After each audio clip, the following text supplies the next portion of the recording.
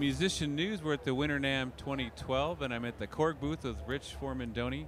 We're going to talk about their pretty new micro arranger, which is, I guess it's kind of geared around beginning, intermediate players. Can you tell us a little bit about it? Yeah. Sure. Yeah, it can really be geared towards any kind of player, but one of the main customers that we think we're going to be able to please with this is, say, a guitarist or a singer or songwriter who might have an idea for a song in their head, can play a few chords, or even if they can't play a few chords, just play one finger and it plays the entire chord for you, and the keyboard actually brings together the entire backing ensemble.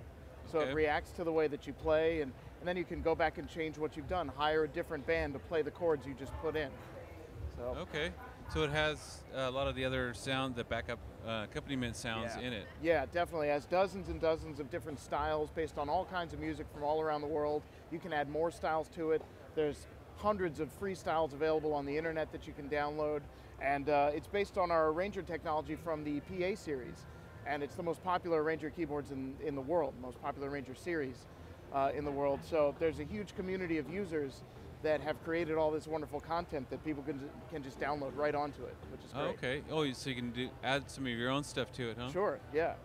Is it battery powered, or is it? No, it doesn't take batteries. It does come with an AC adapter. An AC adapter, yes. Huh? And it has does it have MIDI outs and some of the other? MIDI out, MIDI in, audio outputs. It also has a stereo built-in speaker system.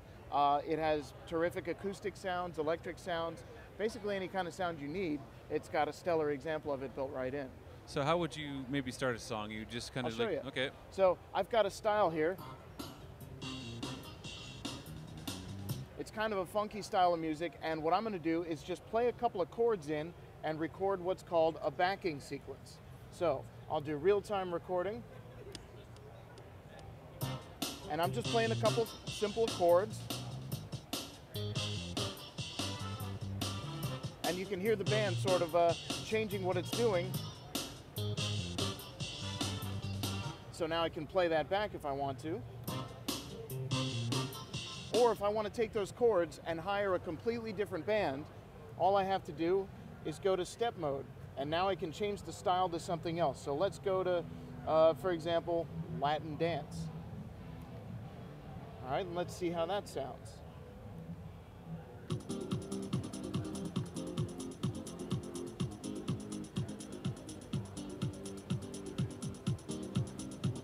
So I can also go back and program changes in the intensity. So if I wanted to play that style first and show you how it would sound, there's variation number 1. We'll jump to variation number 3.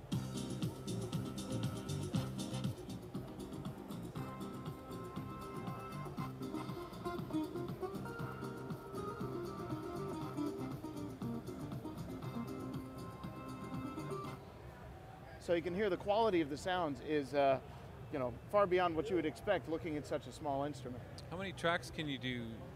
Well, there are 4 right-hand parts and 8 left-hand parts. So you've got the accompaniment band backing you up, and you can play 4 instruments in the right hand in real time. Okay. Or you can record in a linear way like you would in our workstation sequencers and do multi-track sequencing. So if I go to song mode right here, and I want to record a new song, I can choose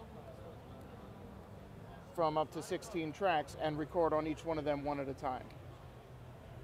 Okay, and the additions, are they samples that you say you can add? There's packs that you can add to it? Not so much samples, but additional programs and styles that use the existing sample content. Is there any way to output any of that sequencer data? Absolutely, yeah. It has an SD card slot, so you can save your creation as a MIDI file, or you can hook it up through MIDI and connect it to a computer through a USB MIDI interface, and record right into your favorite sequencer. Oh, and then just kind of press play and it'll send that MIDI data? Exactly. Out onto, like your, DAW? Yeah.